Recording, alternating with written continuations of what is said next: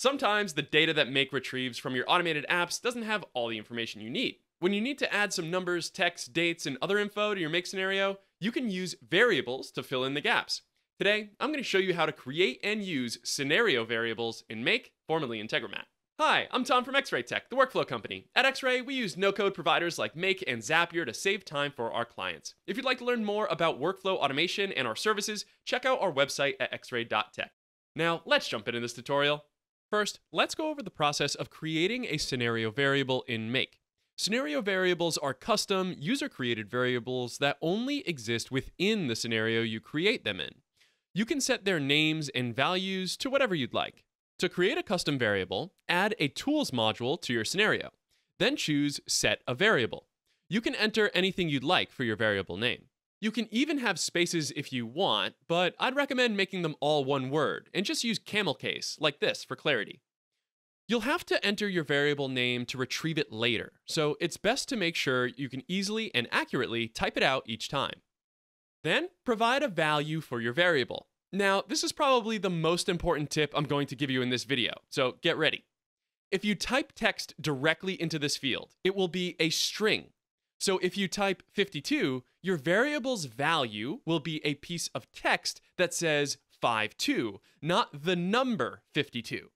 Later, if you try to add 1 to the variable, the value will become a string that says 521, not 53. If you want to make your variable a number, then use the parse number function and enter your number as the first argument. If your number has a decimal, then enter the decimal separator. And you do the same with a date. Use the parse date function, enter your date, and so on. Now, whenever this module runs, it will set the value of your variable to whatever you specified. Then, you can use the variable in subsequent steps just like any other data processed in Make. For instance, I'll just use Slack like a makeshift dev console for now and send the variable there.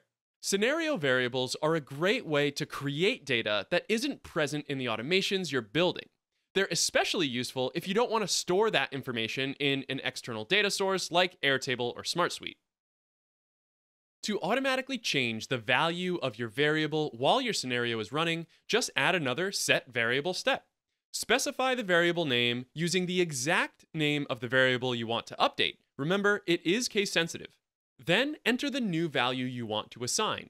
You can enter an arbitrary value directly, or you can calculate the new value based on the earlier value. For instance, I'll just add 1 to the previous value of the variable. Now, whenever this module runs, it will add 1 to the value of the variable.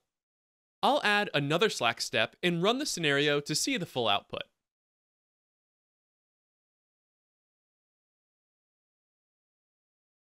The first message shows the original value of the variable, 52, and the second message shows its updated value of 53.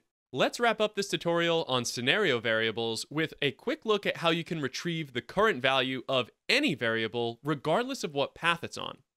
In many cases, you can often just grab the variable from the last module that set its value, but this won't work if the variable was last set in a different path. So in situations like this, you can use the getVariable module to retrieve the current value of the variable, even if it's been updated in a different path than the one you're editing. Just enter the name of the variable to find it. As always, write it exactly the same way as the module that set its value, caps and all. Then, you can use the variable retrieved by the get step in any subsequent modules in that path. Just remember to consider the order that your paths will run. They're numbered so you can tell which paths Make will attempt to run first. Also, consider which paths you expect to run for each piece of data your scenario processes. Depending on the timing, you could always add a short delay step to ensure the proper order of things. Scenario variables are a useful little tool that can make it much easier to build the automation you want, even if you're not getting all the data you need directly from your apps. Let us know what you think in the comments down below. How are you going to use scenario variables in your Make automations? Do you want to see a video on the similar team and organization variables? And are there any other Make features you'd like to see us cover on the channel? Your suggestion could become one of our next videos. If you enjoyed this video, prove you're human, like and subscribe for more automation tips every single week. If you'd like to learn more about low-code automation and workflow design, follow us on LinkedIn, Twitter, or Facebook, and you can find all of our content on our website at xray.tech. You can find all those links in the resources board down below, and as always, find your focus and stay in flow.